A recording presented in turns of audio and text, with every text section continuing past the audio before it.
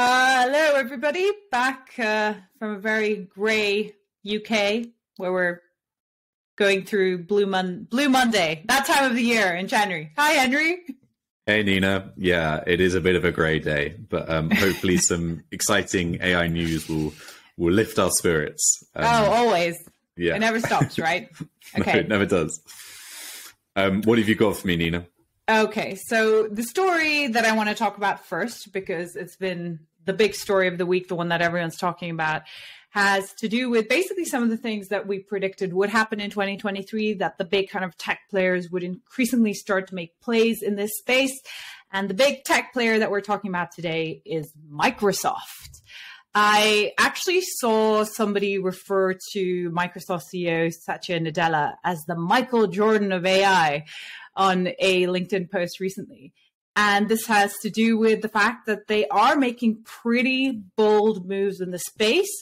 And they're being super aggressive, of course, on OpenAI. So they had that $1 billion investment in OpenAI from 2019, which is looking to be a pretty darn good investment. Also, given the fact that under that deal in 2019, they became the exclusive provider of Azure to OpenAI. So I'm sure they've recouped quite a bit of that money already. But of course, now we've been hearing about these secret funding talks for OpenAI. We heard that OpenAI would have this valuation of $29 billion if these funding talks conclude. And we now know Microsoft is in the mix and they want to invest $10 billion into OpenAI. Under the terms of the deal, they would get 75% of OpenAI's profits until they recoup their investment. And then they would retain a 49% stake in OpenAI. What do you think about this all? It's fascinating, isn't it? I mean, 10 billion, even for Microsoft, is quite a lot of money. And it's a real shift. Again, we were speaking about this, I think, last week, from OpenAI's kind of perhaps initial framing sort of pitch of themselves as this NGO, now really seemingly getting in with the corporate big boys, so to speak. It's an interesting one as well to think about in terms of, is this closer to a merger in some respects than it is an acquisition, based on the sort of structure of profit sharing and then the stake retention? I mean, obviously Microsoft, much bigger company, fingers in lots of different pies, but it'll be interesting to see how this will influence the direction of OpenAI's product development and integration in Microsoft tools. It sounds like a very strong partnership, if not a kind of merger style. A partnership, or Microsoft is straight up owning OpenAI. I mean, we're talking about crazy money here, right? The $29 billion valuation, the $10 billion investment, but I mean, as I've commented in the past, that although that valuation seems insane, if you think about kind of the foundational architecture, these foundational models, which I believe are going to completely change like the digital ecosystem as well as society and civilization itself. Is OpenAI giving too much to Microsoft for too little, if you think about it in that view? So I guess there are probably some good reasons why they are strongly considering this, right? Obviously, we don't know their underlying financials, what their burn rate is on talent, on compute. The space is hotting up quite fast, right? There's a lot of people now pouring a lot of money into this, both in established companies and also in some of the more kind of piffy little startups, which are growing very fast. So I imagine they are seeing the space heating up, and maybe they have some heat of their own under their feet from their own financials. So maybe this is a way for them to really sort of secure their lead, partner with one of the biggest companies in the world, and remove some of that uncertainty, in a sense, I guess, is maybe some of the rationale. But I would agree, it does seem like, they are going to be entirely at Microsoft's mercy if they do take this funding.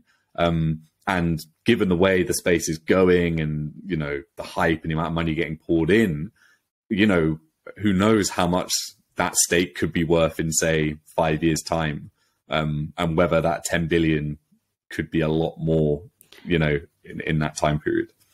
I think it will be. So some of the predictions we made for 2023 are already coming true, right? Like we said, the big players are going to make plays in the space. It's already started. Microsoft seems to be like straight off the bat on that. We said that $1 billion of investment money are going to pour in. That's already happening. But here's a really interesting take. When you look at the big players, I'm just looking at a tweet from Ben Tussle. He actually he has this newsletter called Ben's Bite, which is like a daily kind of AI kind of summary newsletter. It's really good. And he tweeted that the real AI winner is Microsoft. $1 billion in OpenAI in 2019. It owns GitHub, which released Copilot. DALL-E powers Bing image creator. Volley, which produces an AI voice, can do so in 3 seconds of output. We haven't even mentioned that yet. That's one of Microsoft's voice synthesis models, which can recreate voice from just 3 seconds of training data. It's got GPT in Word, PowerPoint, Outlook, GPT-powered Bing, and now potentially a 49% stake in OpenAI for $10 billion. Do you agree? Yeah, is Microsoft killing it? I think, Nina, we should have predicted the unfathomable a couple of years ago, which was that Bing might actually become relevant again. I never even used it. I was going to say, I don't think Bing? Yeah, it's just like Chandler Bing from Friends. That was my only reference.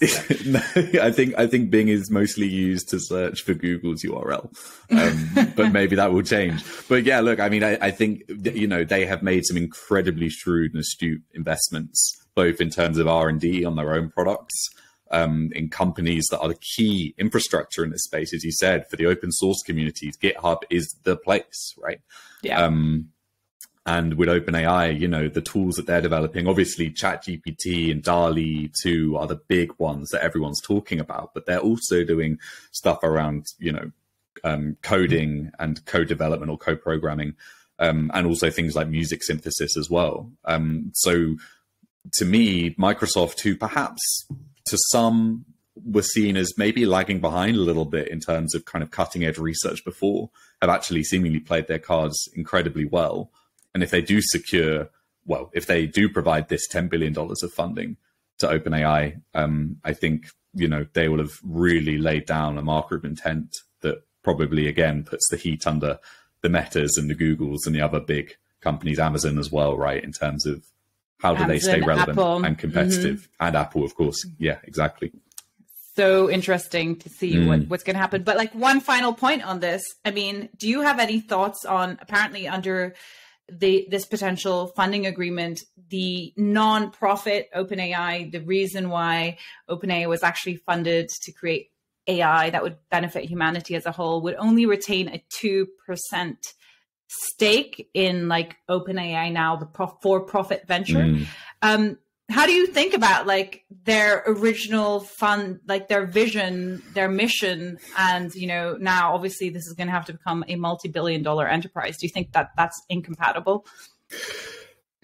It's a tough question. I think it's clear, right, that the initial vision and way that the organization was founded has changed, and that's in some respects kind of inevitable when you're talking about developing the technologies that they are, with the amount of money that's involved and also the amount of money that's needed to do that and stay on the cutting edge. And they've always been a company that has been trying to, get there before others, because they have a strong belief that they can do it better and more responsibly than others, right? And I think they have shown real care and attention to how these models are released, and, their policy team do some incredible work around safety, and, you can see that in the way they've done prompt restrictions and things like this. But I think the core kind of message of this nonprofit being the guiding force does seem to feel, at least to me, a little bit like an afterthought in the actual greater machinations of what's going on. I don't know if you agree, or if you're more idealistic or more pessimistic about it, but to me, it certainly feels like it's losing its influence. I agree wholeheartedly. And so I have 2 points to make to that. The first is that when the market was less saturated, in the sense that their dominance was really secured, nobody else was kind of building these foundational models, they had enough space to kind of sit back and be like, look, we're just doing like an ethical release. We're going to do a slow release. We're not going to leave it open to everyone. And then all of a sudden, a watershed moment like the open release of Stable Diffusion happens. And look how quickly, since then, in a matter of months, OpenAI has not only opened up its models for anyone to use, opened up APIs, but is like seriously going down this route with investors, right? Where we're going to build now a for-profit multi-million-dollar business. And the second broader point, which is so relevant to me in the context of this debate, is that I think as generative AI becomes more mainstream and it is going to invoke fear and awe, I think there's going to be a lot of public debate around the issues like, oh, is AI going to automate me? What does this mean for my job? But I think there's actually a more important macro consideration, and that is who controls these models? Because whoever controls the systems and the models are obviously going to accrue an enormous amount, not only of wealth, but influence in shaping society itself. I mean, probably more influence than is held right now by a government, which has been like this successive trend with these exponential technologies where all of a sudden you have these players like the big tech companies who are not accountable to an electorate, who are not obviously democratically elected. They're a private enterprise who accrue even more power than a democratically elected government. So those trends, I think how these systems have the potential to put so much power into the hands of one player or a couple of players, I think is going to be so foundational in the next few years. Couldn't agree more. I think, that's very much in your geopolitics and the kind of, neoliberal tech company sort of remit. But yeah, absolutely. It has the potential to fundamentally change the balance of power and control of foundational technologies and infrastructure. And if we thought things like Google search, internet providers, social media have overstated power, I agree that this could be an even further step. The next step, right? Yeah. Wow. Yeah. On that happy note. Yeah. What you got, Henry? So I read a really interesting article this week by a freelance journalist, Chris Stokell. And it was a really interesting piece about how generative AI models, particularly in the tech space, could hit what they call a data ceiling around 2026, because there's just not enough quality data to be ingested to keep improving these models. So I'm sure you've seen with a lot of these buzzy posts with the kind of ChatGPT sort of fetishizers, I should almost say, about how much better GPT-4 is going to be than GPT-3. I think something like 1 trillion parameters, just an obscenely large amount of data, even compared to ChatGPT, which GPT-3, I should say, sorry, which was a marked improvement and increase in training data on GPT-2. And so I thought this was a really interesting idea, or an interesting problem that generative AI and the companies and institutions developing it may face, which is, well, we have literally scraped everything that there is when it comes to text-based data, which is already a legally ambiguous area, right, as to how data is collected.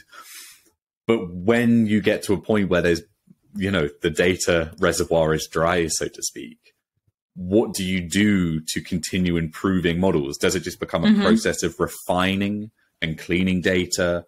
Or does it become a process of having to create new data in a very expensive, time-consuming way? Or is there the really interesting avenue, which we've spoken about before, Nina, of synthetically generating new training data? And this is an idea which has been deployed, I believe, in the healthcare system already on, for example, biomedical imaging to help train systems to recognize things like abnormal growths, tumors, things like this, and is kind of being tipped as a potential solution, a get out of jail free card for a problem of data essentially running out. Obviously has its own caveats around, what kind of quality is that data going to be? How are you going to be able to create novel data out of data trained on existing data? But a really, really interesting problem or challenge for companies when you're trying to build better and better models and the competition is heating up. So, I mean, specifically on GPT-3, which I believe ChatGPT is based on GPT-3, it'll be interesting to see when GPT-4 comes out. Like you said, it's been exalted in the commentariat as being, just omnipotent. But, I mean, GPT-3 presumably is already pretty much trained on all text that's available, or a huge swathe of it. I imagine a huge swathe of it, yes, but if they are creating a data set which is an orders of magnitude bigger for GPT-4, again, I think it was 1 trillion parameters. Correct me if I'm wrong, but I think you're right. Yeah, that's data that they won't have. I can't imagine they have created that data themselves. That will have been probably further scraping or finding new corpuses of text that they can draw from. Perhaps they've gone for some sources such as digitized catalogs of work from libraries or things like this, perhaps, as opposed to just scraping Wikipedia. I'm sure we'll find out soon enough how they've sourced it when it comes out. And have you heard anything in terms of like what will be better, or is this still like entirely speculation at this point? Well, so I guess it's difficult. I mean, there's a lot of speculation, and I don't want to add to, unfounded speculation in this regard. I guess, the interesting thing with ChatGPT is that it wasn't a huge improvement on GPT-3. What it was improving was the way that we interface with it and the way that it was essentially framed as this kind of conversational chatbot, right? As we talked about before, kind of like your personal Jeeves, or your own kind of digital Aristotle that can kind of teach you and seemingly engage with you in a critical way, even if that engagement is basically hollow and overconfident nonsense. Whereas I think GPT-4, if it is trained on this much more data, chances are maybe some of that overconfidence on hollow, things will be trained out. It might be able to provide data on things which are more contemporary. Again, GPT-3 or ChatGPT, I believe, is up to the end of, I think, 2021, I believe was the data cutoff. Again, could be wrong on that, but I think it's around there. So I think we're probably just going to see a much expanded remit of what it can discuss. The really interesting question is whether it's going to have any kind of like reasoning modules, or if it's going to be able to do things like multiplication, right, which is something it really struggles with at the moment. Whether it's going to basically move beyond just incredibly good autocomplete and actually introduce some more kind of reasoning style capabilities. Move closer towards sentience. Right? Appearance of sentience. Yeah, appearance of sentience. Well, I mean, this thing, the idea of running out of training data is so fascinating because, like you said, is that at the point, like it hasn't like broken through to the mainstream yet, although there's loads of debate around synthetic data. So if you start training models with synthetic data, would that synthetic data be limited because it's like created at some point, would it have like biases in it? Like, I have no idea. How do you even begin to quantify whether synthetic data is valuable as a resource to train these models? Yeah, it's a really good question. And I think, the space is still fairly nascent, right? So I think it's quite hard to really sort of forecast really far into the future how good it could get. I mean, we've seen the quality of certain outputs from things like Stable Diffusion, right? And they are very good, especially compared to, let's say, GANs or generative adversarial networks. We've seen an exponential increase in quality there. And so again, if we can continue to fine tune these models on bespoke data sets, maybe they can start creating outputs which are really, really compelling and convincing and provide clean data. The interesting question for me around this is, do we get the kind of problem that you almost have when you take like photos of photos of photos of photos, and you keep losing information effectively through the iterations of, kind of recapturing that data, that information. You'd have thought because it's synthesizing two pieces together or multiple forms, particularly in stability-based models or diffusion-based models, that problem might be might not happen, but it's an interesting one to watch. I think we're going to see more and more companies creating synthetic data sets. But if they can be the foundation for the next leap once organic data disappears or is used up, is a really interesting open question. And beyond like the debate about whether we need to use synthetic data, the final point I'd like to make, I guess, is based on like my conversation with Ahmad from Stability AI, where he's kind of come out and said like the debate around AI art. So basically the debate about like endlessly scraping data and needing more bigger and bigger training sets for these models. He says it misses the point, which is that the models of the future are increasingly going to be one shot, in the sense that they don't need these huge data sets. They will only need a smaller training data set, because I guess like all the masses of huge training data sets, which are on the models of the past, have iterated to a point where you now have a new model where you just take data that's relevant, I don't know, to your company, to your organization, whatever the model is that you're trying to build, which I suppose would be generated in the context of whatever that model is bespoke and specific to, and that you would only need that. So to kind of create the bespoke or specific outcome that you're looking for. So maybe rather than you need more and more data to train these models, we're looking at a future where you've kind of had the era of like the vast training, and now it's just that the models need to be synthesized with like bespoke pieces of data that are relevant to that output. I guess it's a bit like standing on the shoulders of data giants, right? These models have got to where they are based on this large amount of data, but as you said, maybe to optimize them for specific use cases, you don't need a huge amount of data to kind of fine tune them to specific applications. Exactly. Super interesting. I'm sure it'd be great to talk to Ahmad again in a year's time and see how things have changed and what he's thinking. And what he's thinking on that front. What else did you pick up on this week, Nina? So I am going to talk about Deepfake Neighbor Wars. Have you seen it?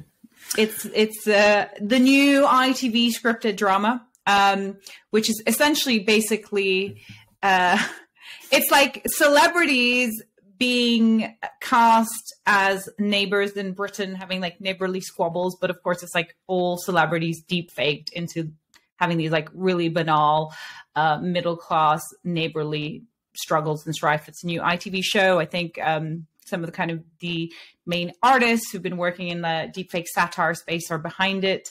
And it's come out, and interestingly, I think, and you will be the one to know a little bit more about this, because you've written an entire report on deepfake and satire. I don't think they have like the consent of any of the celebrities who are featured as the squabbly neighbors to kind of deepfake them into the show, but they have done so under the guise that, okay, this is clearly a deepfake. This is clearly meant as satire. So what do you think about Deepfake Neighbor Wars? Yeah. So, I've done a lot of work looking at the kind of the politics of synthetic media and kind of satirical uses and activism and things like this. And we've talked about it again before on this show, with the South Park creators and their Sassy Justice project. And it ticks all of the boxes for me of at least good faith satire, right? Yeah. And that is, it is clearly fake, right? It's in the title. This is not trying to fool anyone. It is inherently absurd. Like when you have, England football captain Harry Kane fighting with a grime rapper Stormzy over breaking his pavement in his patio or something. It's just ridiculous. It's clearly not real. And I think the other key thing is, yes, you mentioned consent, and that is really important. But I think this is a kind of form of what we call punching up, right? So we're talking about well-known public figures, powerful figures in a lot of regards. And the use case isn't, putting lies in their mouth, which are defamatory. They're not commercializing their voice or likeness to sell products or anything like this. It is, in some respects, kind of the purest, or one of the purest forms of satire you can come up with. But as have you watched it? I've watched some of the clips. I don't know if it's out aired yet. I think it might be out tonight. But I'm going to watch it. I think it's going to be pretty good. I'm really interested to see, Nina, as you correctly pointed out, Barney Francis, or who goes by Bill Posters. He was the guy behind the Mark Zuckerberg Spectre deepfakes, which were part of an art campaign where Zuckerberg said, "I'm stealing all of your data," and it was a very provocative campaign. I'm really interested to see how his deepfaking has improved over the years, because I haven't seen a lot of his output since then. So he's the creator and the artist behind this project. And apart from the Zuckerberg, he also did Kim Kardashian, didn't he? Like way back in the day. Yeah. Exactly. So, it was part of the same project of kind of her talking about, I think, kind of manipulating her followers and social media likes and things like this, making her rich or something like that. Yeah. Regardless of whether or not you agree that this is fine because it's satire and it's obviously fake, if I was one of the personalities or the celebrities featured in the show, I'd be like on my agent, be like, hey, why are they using my digital likeness without my consent? It's fine for them to use it, but I want to be, maybe I'd demand some kind of payment or, some kind of licensing of myself, my persona, even if it is for satire. It's a really good question. And I think so. It's being published by the British broadcaster. I think it was ITV who are broadcasting this, and I think who commissioned it. They have said that there is nothing illegal about what they're doing. So I imagine, as we know, with the media, they have teams of lawyers around this kind of content. I would imagine that even before this was started to be created, they've had IP lawyers and special counsel specifically on whether doing this is going to financially put them in trouble or is going to put them in trouble for defamation and things like this. So I'd imagine that they have kind of covered their backs, shall we say, on this. But I think the question about how you or I would feel if this happened, I mean, you've got got a larger media presence than I do, Nina. Are you fair game for this kind of content now? Like, could someone create a Henry and Nina conversation of us, making ridiculous claims about AI, which was clearly fake, and how would we feel about that?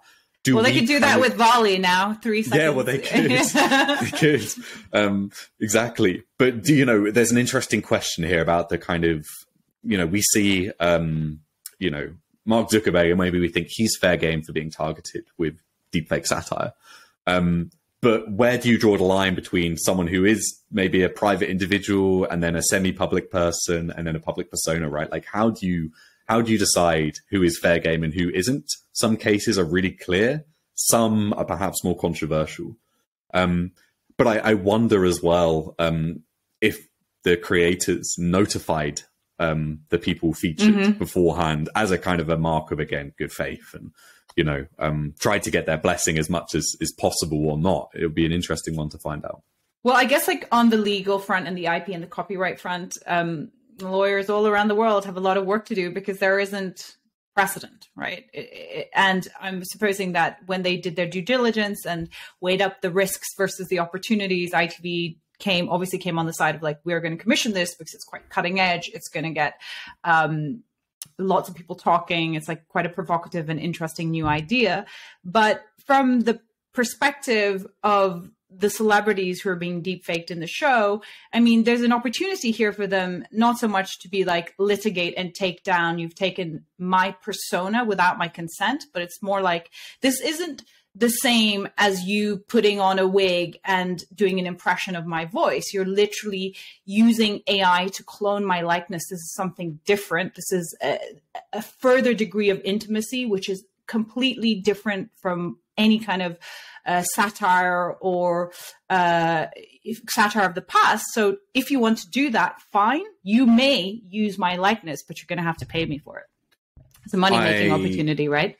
Yeah, I really agree with that. And that was something that came through in the research I did with MIT and witnesses that, satire is as old as, human communication. We've been taking the piss out of each other for millennia, right? There's nothing new, but synthetic content, generative content, as you said, that kind of visceral approximation of someone's likeness where it genuinely looks like them, right? Sounds like it sounds like them as well, exactly. We saw that with Jordan Peterson, the controversial public academic intellectual figure, where his voice was cloned via a text-to-speech application. And, people were making it say really silly things. And then people were making it also say some pretty awful things, but under the kind of guise of it being a meme. And he threatened to sue, and it was taken down eventually. And so I think there is an unsettled legal debate, as you correctly point to, about, is deepfaking someone, is synthetically generating someone's likeness a new kind of satire, which should come with new kind of norms about how you use it, how you get permission, and also, again, how you commercialize it, right? When South Park feature a famous actor as a kind of a cutout in their cartoon, maybe that's very different to basically recreating their voice and face, like for like. So I think it's going to be really interesting to see, as this stuff becomes easier to make, how, that legal landscape may shift. IP lawyers, entertainment lawyers, copyright lawyers, lots of work on. Yeah, and we know some good ones in the space as well, don't we? And people like Matthew Ferraro, Matilda Pavis, doing some really great work. Kelsey Farish as well on specifically this area. So check them out if you're interested in seeing what the kind of landscape is like at the moment. So moving on, what else have you picked up this week? Yeah, so I think this week we're talking quite a lot about the sort of artistic, creative side of generative AI and deepfaking and stuff like this, which I think is a really interesting side, and it's where we're seeing probably some of the most interesting applications. But there was one story that caught my eye, again written by the same person who wrote the article about data limitations, Chris Stoker Walker. There was a really great spot from him, which was there was a big drama on Reddit this week, where an artist who was commissioned to create a piece of art and spent 100 hours creating this piece of art, posted it to the subreddit r/art, one of the biggest art subreddits on the platform, and had this original piece of artwork immediately taken down and deleted by the mods of this channel, because they claimed it was a Stable Diffusion piece of art, or it was a Midjourney artwork. It was a generative artwork.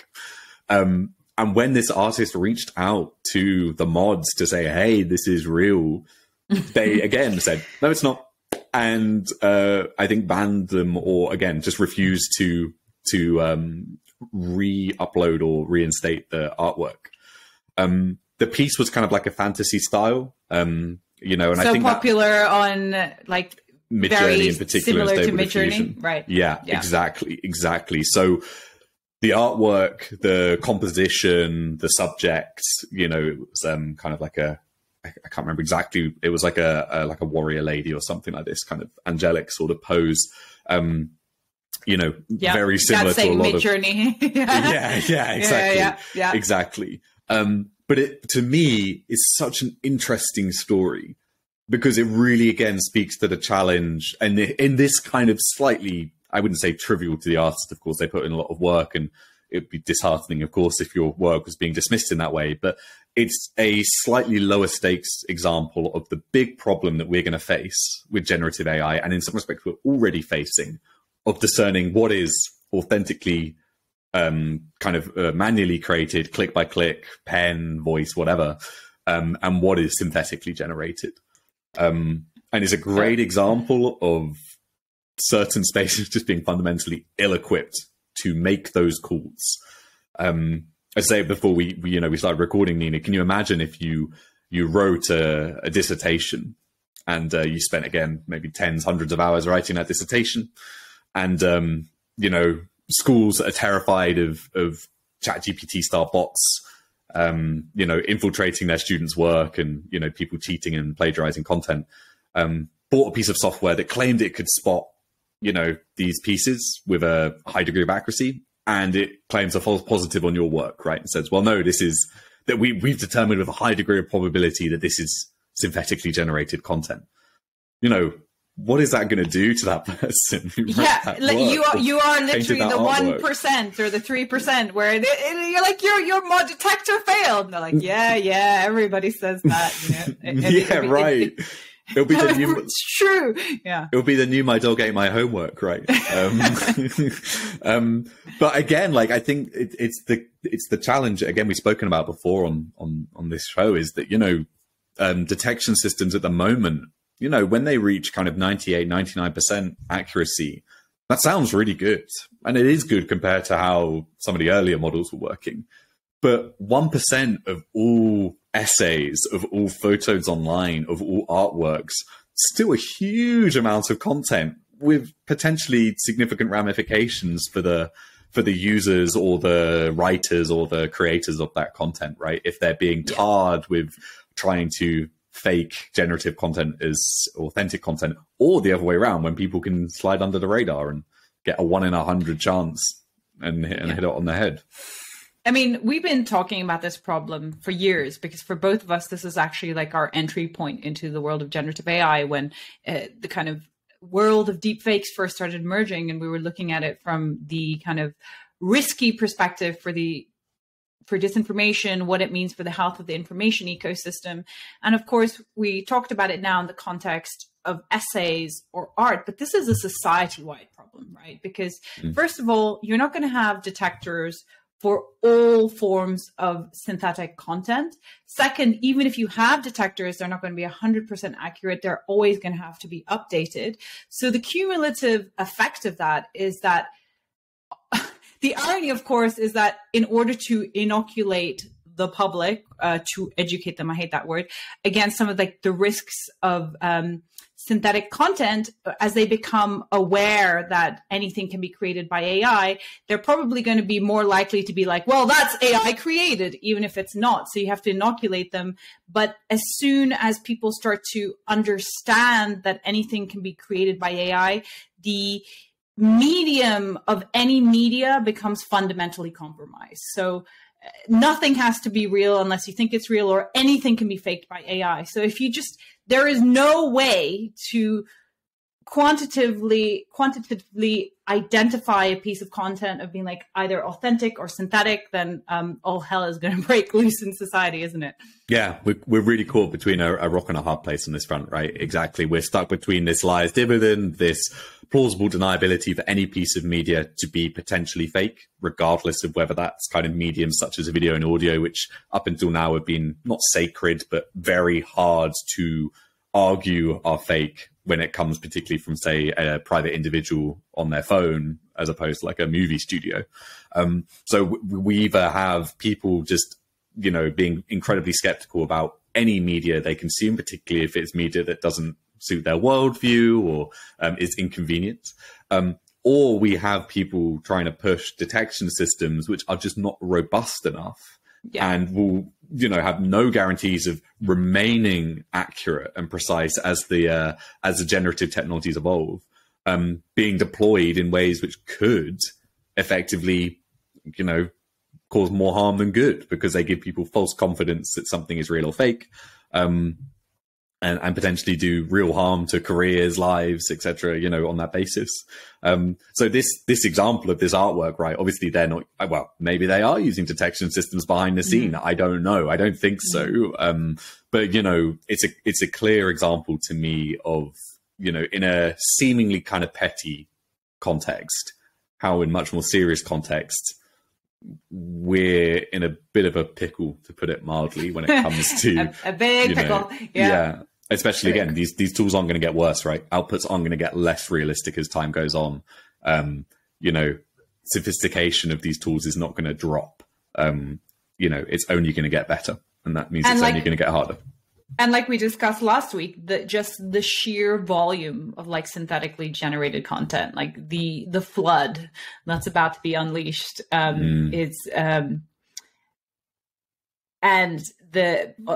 we just don't have the tools in place to be able to either detect or to have we've been involved in lots of conversations with the Content Authenticity Initiative and other kind of pioneers who are looking at it from the perspective of, okay, let's authenticate content instead of trying to detect everything that's fake. But there isn't anywhere near kind of widespread adoption of these kind of content authenticity initiatives and tools, so that when the flood of AI generated content hits us very soon, we're going to be able to say, okay, we have like detection tools and authentication tools. So we can say with a pretty high degree of certainty in 99% of cases, whether this is AI generated or not. We just don't have that. Yeah, no, definitely not. And I think the content authenticity, the provenance-based approach, right, as you said, sort of securing what is real as opposed to spotting what is fake, is a better approach. That more bottom-up approach to media authentication, I do think, is a better approach. And it's still early days. And that initiative has made some real strides in terms of getting people like camera manufacturers involved, chip manufacturers, some of the big tech platforms, which is really promising. So I hope that we see that standard really take hold. But I guess the concern, as you said, is, will it be able to spread far enough, and will it be able to reach the people that we really need it to reach, and convince who are those who are more likely perhaps to fall for some of the more crude forms of media manipulation we see now, such as cheap fakes, right? My hope is we see detection being used as a part of a suite of tools, right? With a human in the loop always, kind of overseeing that data and contextualizing it. My fear, though, is that given how we've seen things like automated content moderation on social media, when you're dealing with the volume of content that that now exists and is created on a daily basis, having a human in the loop in a meaningful sense is going to be very, very hard. Yeah. So you're probably just going to rely on your detectors, which are imperfect, right? I fear that might be the way things go, even if it shouldn't be. Until it gets very controversial, and then you bring in your human kind of content moderator. Or you're wealthy enough to do it, right? Yeah. Or you're, it's criminal. Things don't have to be criminal to still be harmful, I guess, in certain contexts. So yeah, it's a really tricky one. But I thought this artwork story was an interesting one. Do you know if the artist? I don't know if it's were they in any of the training data? So is it like a Greg Rutowski, who became like the most famous or the most popular prompt in Stable Diffusion? He's a digital artist. Yeah. He's been quite prolific and vocal about, speaking about how this has been so pernicious from his perspective, how his artwork is basically being ripped off. So that kind of high fantasy style we've been referring to with Midjourney, that's like very Greg Rutowski-esque. Do you know if that artist was actually in the training data? That's a great question. I don't know. I want to say no, but I will double check the article. We need to start putting the articles in the bio, Nina, so people can read up on them. But I don't think so, but it could be possible. I mean, the amount of artists' work that are in these data sets is huge, right? So it could well be the case. That would just be the ultimate irony, wouldn't it? If they were like in the training data and it was like literally their work, which was then dismissed as a fake because no, that would be ironic, to say the least. Okay, so one more story here to talk about. It's not something I know enormous amount about because I am not a biologist or a scientist, but it is just going away a little bit from the entertainment and content creation angle and the big tech angle. There's been a lot of interest and focus increasingly on how generative AI can also be applied into scientific discovery. So basically it's a medical company called AbbSci. They are using generative AI and AI models to basically try and uncover new antibodies. And they managed to do so using E. coli, that horrible, a virus, a bacillus, a bacteria? Stomach bug. A bug, horrible bug, which they have basically managed to create a model around to find a new antibody to help curate human resistance. So we've seen a couple of things in the AI space now, in the generative AI space, famously also with DeepMind, with AlphaFold, where they've been using AI to predict new kind of protein folding structures. But the top line seems to be that generative AI and AI are now accelerating not only content creation, we can make new things like movies or memes or text, but we can actually move forward the process of scientific discovery. Because if they hadn't been able to do this, in this case with E. coli, using a generative AI model, it would traditionally take something like 5 or 6 years to be able to uncover a single antibody. Yeah, so I'm going to be careful as well, Nina, because I live in Cambridge and I have many friends in the bio kind of pharmatech sphere. So if I misspeak, I will get butchered by them. Butchered. Yeah, exactly. But yeah, I think it's a really great reminder that this isn't just a technology that's going to help marketers, right? Like, this is not just a kind of customer facing sort of thing for creating flashy PowerPoints or nice high fantasy artworks, but it has like real potential to revolutionize, medicine, the way that drugs are synthesized and discovered. We know generative adversarial networks have also been used in drug discovery as well. And I know that, again, a few of my friends are actually working with that technology, with those networks in that way as well. And again, there's no doubt that the new models, particularly diffusion-based models and other models that are coming forward, are going to have a even bigger impact, probably based on their ability to produce more fine-tuned results than perhaps GANs. So it's really, really exciting. It's an area that I hope that we see some more news about, perhaps as people start experimenting more with generative models. But it could potentially help speed up new drug discovery in a way that we haven't been able to do before, which I think is, really exciting. I don't want the E. coli. I'll pass on that bit. I don't think anyone did. Yeah, me too. Just to add on that point, I guess like maybe one of the first kind of like mass applications is going to be this kind of spammy content that we already talked about. Everyone's going to have like their own AI powered chatbot. I was at a conversation recently where somebody said, actually it was a dinner at CES, where they were saying that Facebook now uses AI to do like 50% of their marketing ads. So like you have this like incredibly high turnover, a bit like spammy, businessy, markety, SEO type of like generative AI content, but really exciting to read about all of these potential other fields of scientific discovery. When I spoke to Ahmad, he was also speaking about how it's applicable in the context of education. So beyond kind of like that fast synthetic content, perhaps you and I should also look a little bit more into kind of the other areas, which perhaps won't get as much interest or investment, but how this is unfolding in ways that are just really revolutionary in terms of procuring real benefit for society. For sure. I think maybe in fairness, they probably get a lot of investment, but it's in different circles than perhaps some of the investment kind of channels that we monitor more closely. That's true. So absolutely. I think we should really try and help, our audience understand all of the different applications that, AI and generative AI are helping to advance. Not just blog posts and weird kind of like cat dragon pictures. Okay, finally, it's time for bullshit or breakthrough. Mm-hmm. So Henry, I really like the story about running out of training data. So do you think that I'm kind of twisting the question here. Do you think that's a bullshit story, or is that legitimately going to be a serious problem? Yeah, okay. So I'll interpret that as like, should we be worried or shouldn't we about this? Mm-hmm. Or at least should companies developing it be worried? Mm-hmm.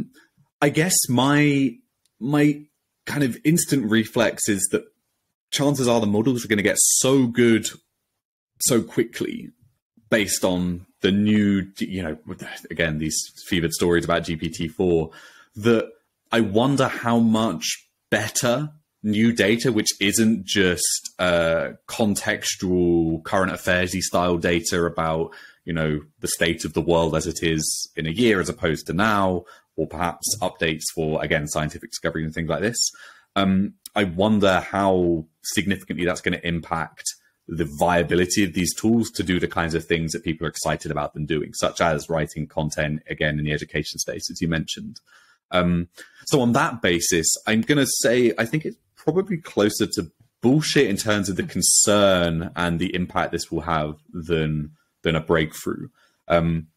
maybe there's others out there who think this is going to be a huge problem and this is going to completely paralyze this new industry and this new kind of technology. If so, let me know. But I think chances are we're going to get to a level of quality where, you know, we might run out of training data essentially, but we don't really need much more, as you said with Ahmad. It's more about domain specificity.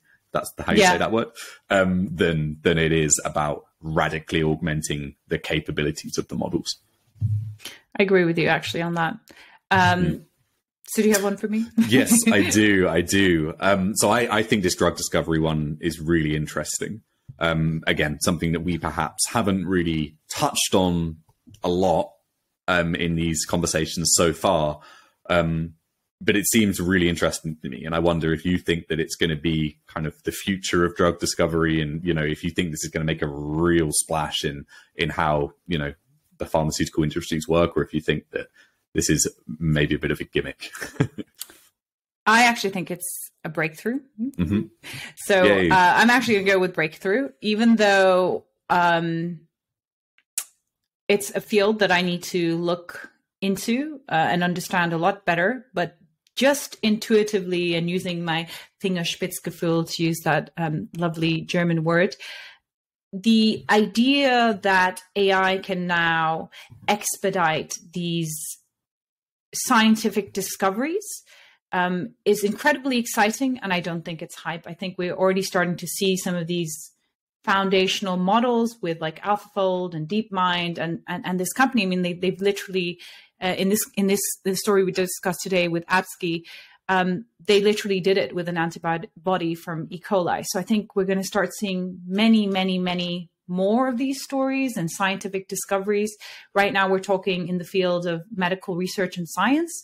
But I think just in terms of broadening our knowledge base and our understanding, generative models are going to play a seminal role. So we've talked a lot about how generative models will play a seminal role in generating content and experiences, but I think it's also going to play a seminal role in discovery, not only in science, but across the board for humanity.